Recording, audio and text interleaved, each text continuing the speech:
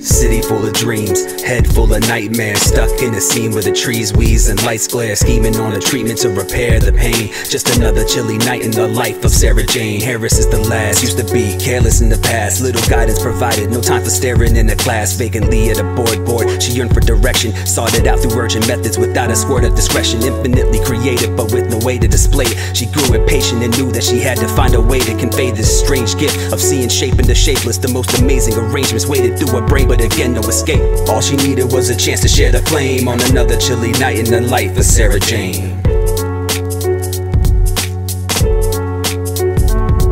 Head filled with dreams, city filled with toxic visions. Every phone call is a line, every block is a composition. Every person's a subject on this night, it's a long shoot, cause it's hard to find a focus when focus is not a strong suit.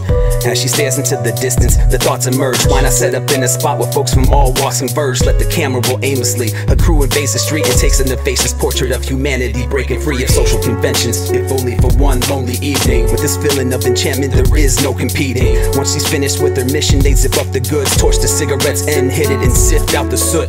Catch the streetcar home and seek the mattress to awaken again and repeat the madness.